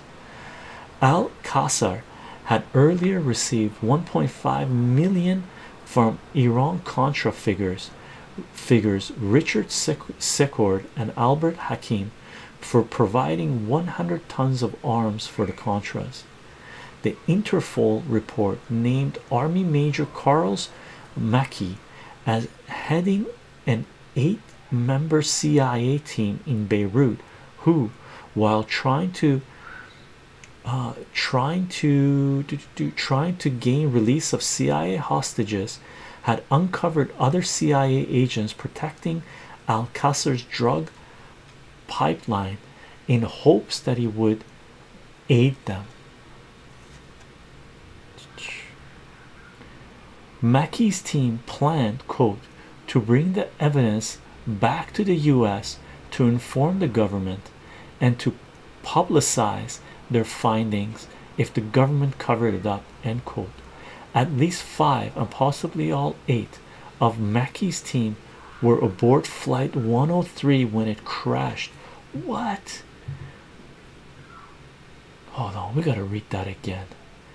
The Interpol report named Army Major Charles Mackey as heading an 8-member CIA team in Beirut, who, while trying to gain release of US hostages, had uncovered other CIA agents protecting Al-Qasr's drug pipeline in hopes that he would aid them. Mackey's team planned, quote, to bring the evidence back to the US to inform the government and to publicize their findings if the government covered it up, end quote. At least 5 and possibly all 8 of Mackey's team were aboard flight 103 when it crashed. Oh my god, I know a little bit about this. I'm not going to say what I've heard, what I read about this. This stuff was coming out way back when, where they were trying to blame Gaddafi for the bombing, and Gaddafi took the rap for it for a deal that he cut, where the Western government said that they would not try to overthrow him as long as he took blame for the Pan Am flight, and he did take blame for the Pan Am flight, right? So Western governments made the Libyan government, Gaddafi, the patsies for Pan Am flight. This thing is revealing a little bit of information that I never heard about. Wow, wow, wow. Holy camole. Pan Am flight 103. Oh, if these weren't trading cards, this would probably not go on censored tube, but they are trading cards from a comic book company, and they're gonna go on censored tube. Holy camoles. Card number 17, LSD and the CIA. Are we looking at Timothy Leary? Look at this, look at this. Dick Helms and Timothy Leary. Holy camoles. Holy, there's so many discussions about who Timothy Leary is. Wow, wow, wow. Let's read 2 more cards, gang. There's 36 cards in this, and we're gonna do the next 18 later. This is number 17. We're gonna read number 18. There's a Vatican there. We're gonna read that, and we're gonna read this, and then we're gonna call the stream because we're coming up to 2 hours for this, gang. Okay, let's check this out. Card number 17, LSD and the CIA. In 1952, the CIA began mind control experiments under the code name MK Ultra. The project, brainchild of Richard Helms, included dosing unsuspecting Americans with LSD. That also should include Canadians. They did it to Canadians as well. This stuff came out later after this 1991. The US government settled with the Canadians that sued them a few years ago, the families. Okay, so included dosing unsuspecting Americans with LSD. Some were permanently disabled, but the experiments continued for 12 years, by which time Helms ran the CIA's quote dirty tricks end quote department. While Helms was CIA director in 1966 to 1973, the agency mounted a massive campaign to discredit the anti-war movement. Helms destroyed most MK Ultra documents in 1973, so it is hard to know if the huge increase in LSD supply during his tenure was a CIA covert action. But a close look at acid guru Timothy Leary, whose quote turn on, turn in, tune in, drop out end quote motto was antithetical to the new left, raises questions. Leary's patron from 1963 to 1969 was stockbroker Billy Mellon Hitchcock, a scion of the wealthy Melanie family. Hitchcock invested drug profits from the Brotherhood of Eternal Love, a Leary connected LSD dealing motorcycle gang in Mob Link Resorts International and at the Bohemian base Castle Rank, a CIA mafia money laundering. What? From 1969 to 1971, with Leary's blessing, Ronald Stark supplied 50 million doses of LSD to the Brotherhood. The gang was busted in 1971, but by then Stark was in Europe with their money. Jailed in Italy in 1975, he was released in 1979 when the judge found quote a series of scrupulously unenumerated proofs end quote that Stark had been a CIA agent quote from 1960 onwards end quote.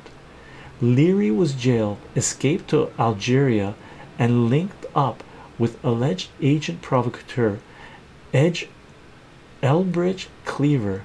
He later returned home and served time. By the 1980s, he was touring the lecture circuit with Watergate burglar G. Gordon Libby. Oh my God.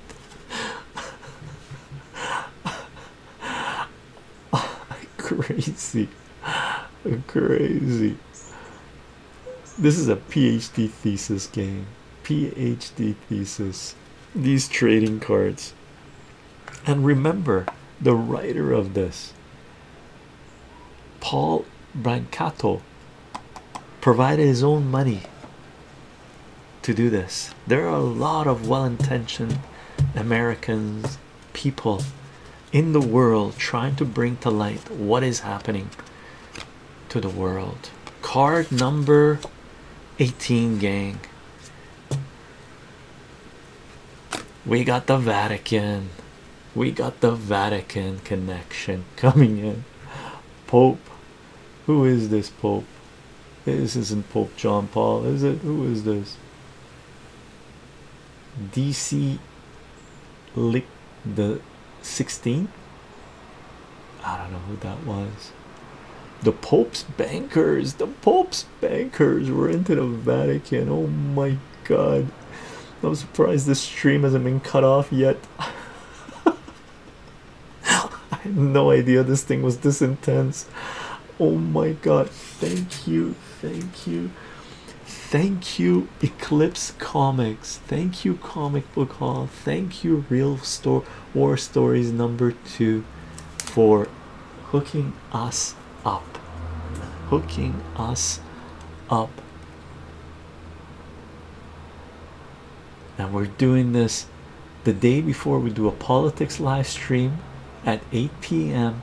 and we do a conspiracy live stream on Tuesday at 8 p.m.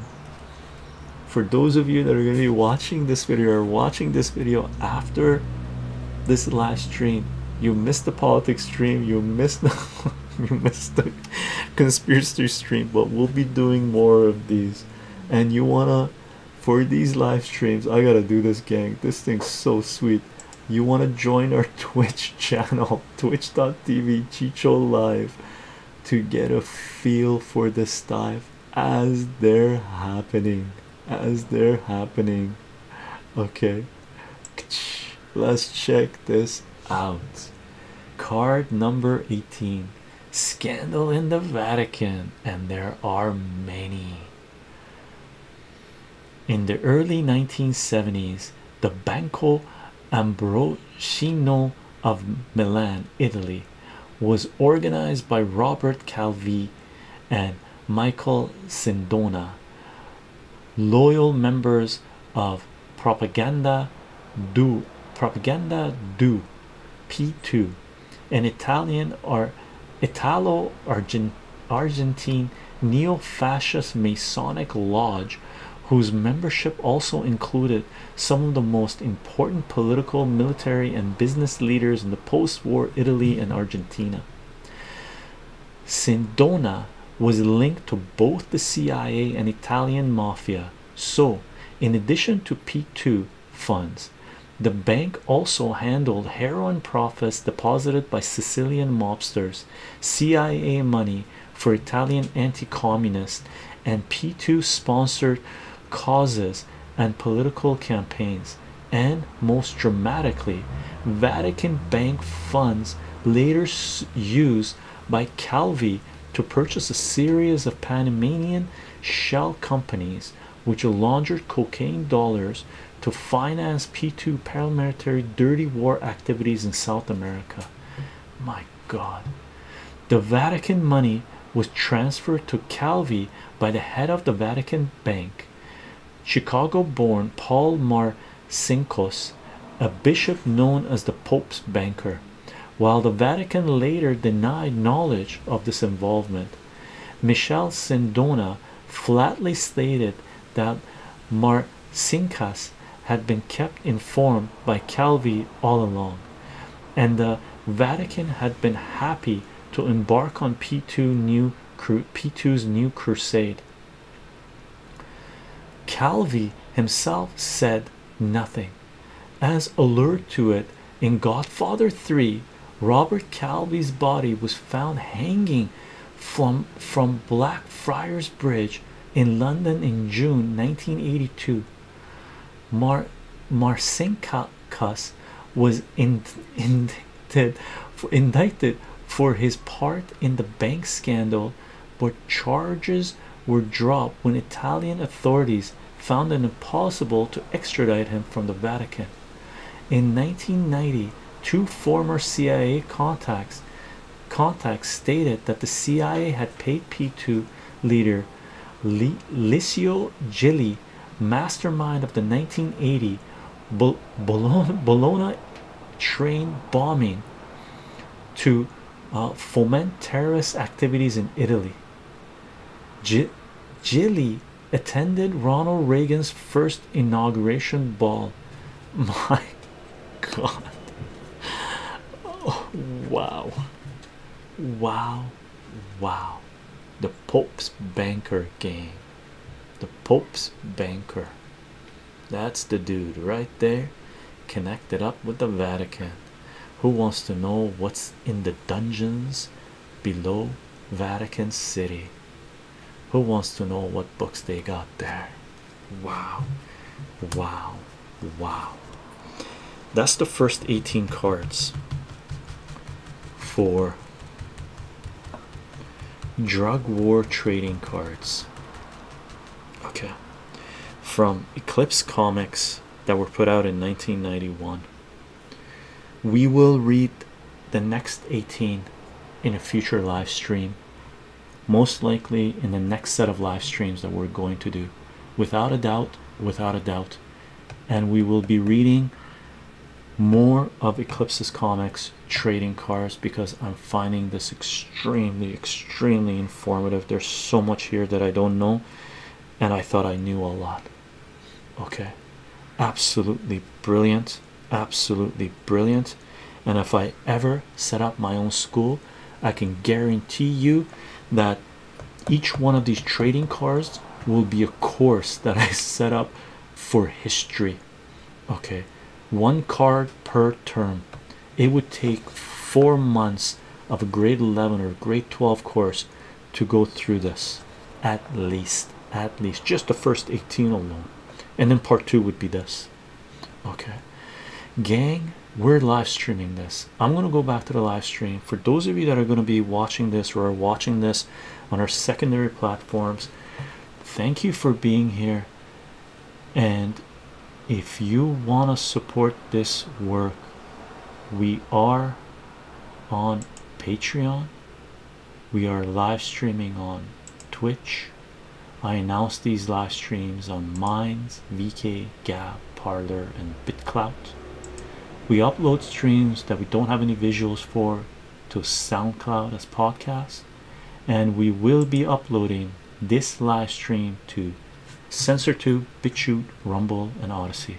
But if you want to watch all of our content, you want to be on BitChute, Rumble, and Odyssey, because everything does not go on SensorTube. Aside from that, gang, thank you for being here for the live stream. I'm going back to the chat, and I'm going to turn on the chat, the notifications, and my video.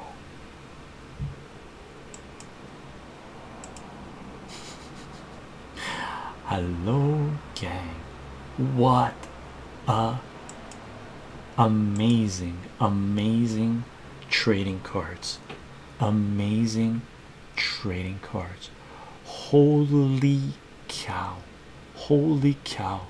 I think we have a shocked audience. Brother, oh God, I'm shocked. This was blew me away. I read a couple of these before the show. I couldn't hold off. I read 2 of them, but I didn't, like, I skimmed. I read a couple of paragraphs, but holy cow, best stream ever. Parallel parking expert. Wow, so good. Seriously, gang, one of the greatest buys I've ever done. Okay, and I'll let you know this. We bought 40 of these, mint condition, right? I love them so much, I went back to the same seller and I bought extras. They're on their way here because people were really interested in getting these, and I want to make sure we have enough for the next few years to auction off to send to people. Okay, had to be done, had to be done, had to be done, had to be done. Such a welcome surprise. Girl Forest, how are you doing? I hope you're doing well. Amazing, amazing, man. This is what the gems in life that you find, right? Some of the gems in life that no matter what you think you know how good something is going to be, it ends up surprising you, and it's better. It blows you away, right? Phenomenal. Elder God, I notice a lot of connected streams in the card. Yeah, and these cards, like, it's referencing the Iran-Contra, so the Iran-Contra cards are related to these guys. So we're gonna put out a whole set of these things. Man, I gotta get my hands on all of them. I gotta build up my funds a little bit. Some of the cards are pretty expensive, the sets. I gotta build up my funds, and I'm gonna try to get my hands on all of them. Okay, did you buy it from eBay or a specialist seller? eBay. I bought it on eBay, and as far as I'm concerned, they're going on the cheap. Right now you could get these sets for around $10 US, not $8 to $10 US, including shipping. Right, I ended up buying the set as a lot, right, in bulk, and including shipping, it ended up costing us $3 a pop each set. One of the greatest buys ever. I came in an hour in and didn't expect this in a comic haul. Can't wait to listen to the beginning. Awesome, awesome. Lubish Oren. Yeah, we do as many interesting stuff as we can. We got a few comic book readings in our belts. This is the first trading cards that we're reading, by the way, but we have a few comic book readings and we've read some amazing stuff. Amazing stuff, right? Those are some cool trading cards. Yeah, MC Mike, really grow for a genius way of spreading truth. Genius way of spreading in high school, right?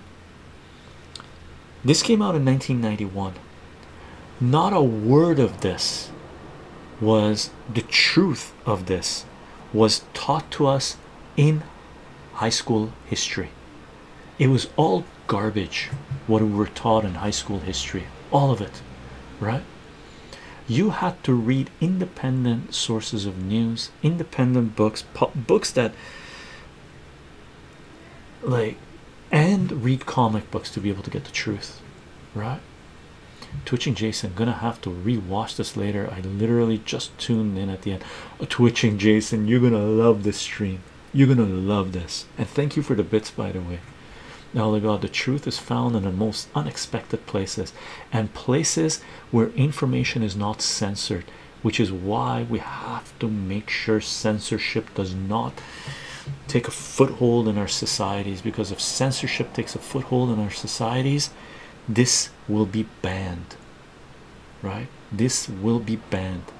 This will be wiped from human history. Okay, no censorship. That's why you have to go to independent publishers and creators, right? People who are not paid propagandists, right, to be able to get the truth of what's going on in our world. Okay, MC Mike, you only get partial truth at best from mainstream media, unfortunately. Yeah, mainstream media will corrupt your soul, mush your brain, turn you into what Malcolm X warned you. If you're not careful, the liberal mainstream, all mainstream corporate propagandists will make you praising the oppressor, will convince you to praise the oppressor and hate the oppressed, right? Elder God, I was out of school by 1991, and I was reading my own knowledge. Yeah, Twitching Jason, I basically just walked into a room with everyone freaking out, and I have zero context. I've missed tuning into these streams. Oh, Twitching Jason, you got to get into these ones. MC Mike, math and stats helped me develop a better BS detector. Indeed, MC Mike, me too, me too. And gang, if you want to be anti-fragile, you want to be resilient, first order of business, learn your mathematics, learn math.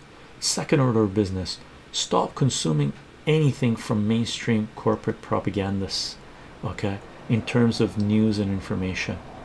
Okay, when you're consuming their entertainment, consume it if you want. Be warned, if you're only consuming that, you will be brainwashed. Know what you're consuming. If it's propaganda, recognize it for propaganda. It's okay to still enjoy it, but appreciate that it is propaganda and is in turn partially destructive. Gang, we're over 2 hours. Let's call the stream. Thank you for being here. Again, I'll say, those of you who are supporting this work on Patreon, gang, thank you very much for the support. I hope you're enjoying the content. We got many more years of this to do. Elder God, I love the timeline that the cards covered, and all the connections were a 3-letter agency. All the connections were 3-letter agency. 2 hours and 8 minutes we've been going. Gang on Twitch, thank you very much for being here. Mods, thank you for taking care of business. We're on Minds, we're on Gab, we're on Parler, we're on BitClout, and we're on Gab, we're on SoundCloud. This will go on CensorTube, but if you want to consume all of our content, you want to be consuming, joining BitChute, Rumble, and Odyssey. Aside from that, gang, tomorrow night, current events, 8 p.m. PDT my time. That's Monday night. Tuesday night, 2 days from now, conspiracy live stream, 8 p.m. PDT my time. Wednesday morning, late morning, 11 a.m. I believe. We're going out in the patio. Most likely, we're gonna smoke stogies or drink liqueurs and talk about life, whatever it is we're talking about. Okay, Elder God, last mod standing, awesome. So if you can make it, we got 3 more streams coming up, and I hope to see you guys. And thank you for being here. Will the VOD stay on Twitch? Only the segment where I'm doing the reading, because I'm cutting the full live stream, because I'm not a partner yet, I'm an affiliate or whatever it is. Full live stream, Twitch takes it off, but I'm gonna cut out the segment where we do the intro to the card and read the cards up to the point where I came back to the live stream. That will be on there. Okay, so the VOD will be on Twitch for 2 weeks. I think Twitch kills it in 2 weeks. Okay, you're trying to kill me, Chicho, 4 a.m. stream. I know, Elder God. Sorry, sleep, brother. I'm gonna be doing current events, so I can watch the chat as well and take action if need be. Twitching Jason, I'll definitely check it out. Either way, wherever it ends up, awesome, gang. I'll see you. 3 more streams, you can make it. Bye, everyone.